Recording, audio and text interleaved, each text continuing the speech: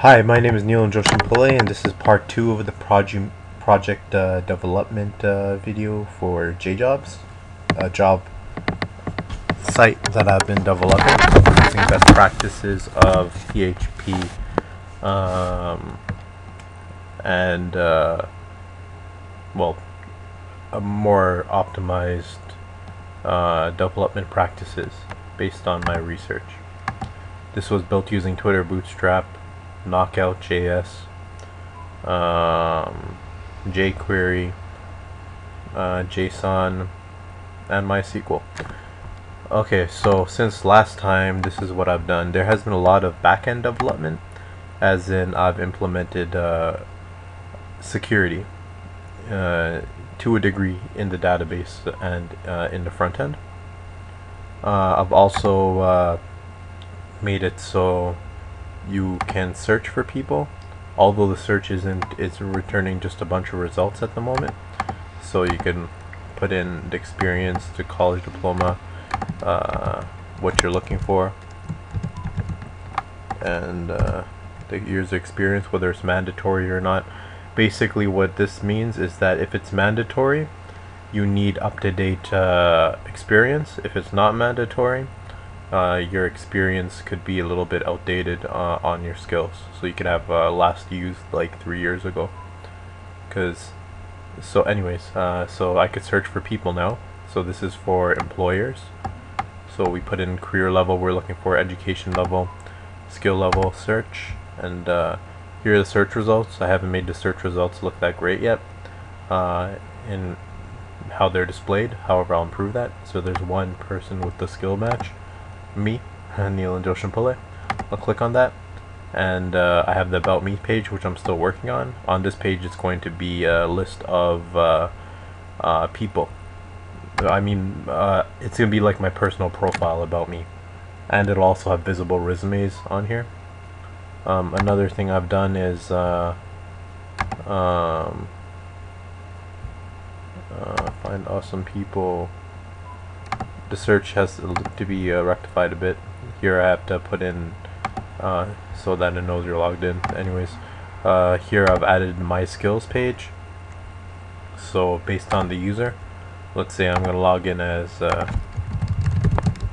then with another one of my accounts. I logged in. I'm gonna go to my skills.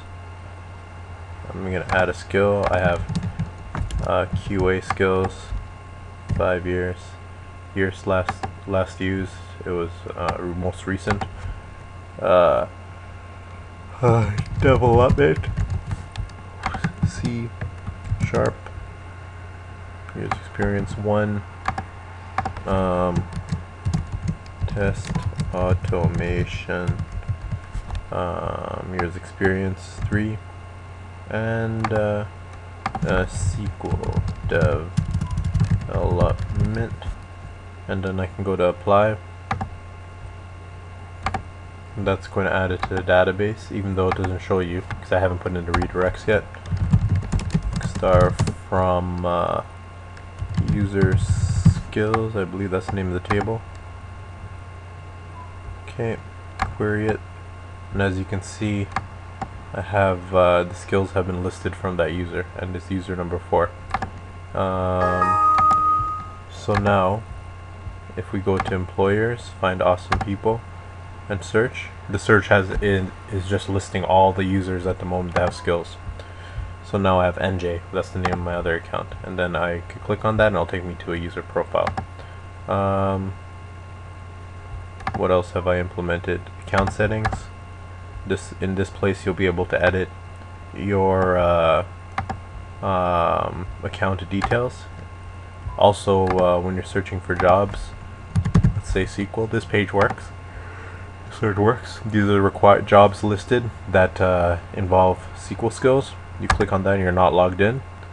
The screen will come up and it'll say why you should register if you're not logged in. However, if you are logged in,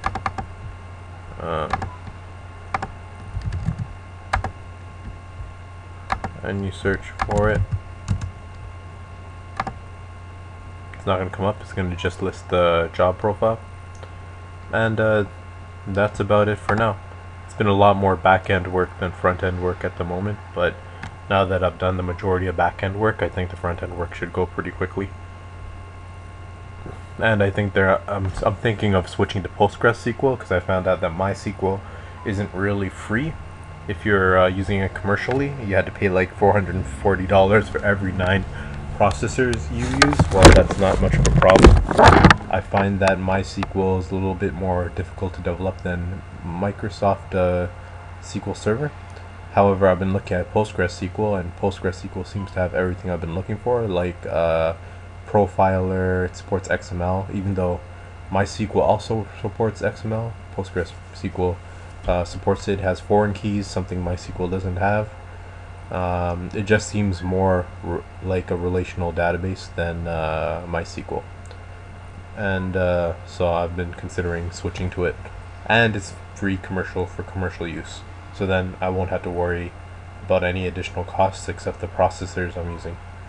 And that is all for now. That is part 2. Hopefully the next presentation will be the finished product. Thanks for paying attention, and till next time.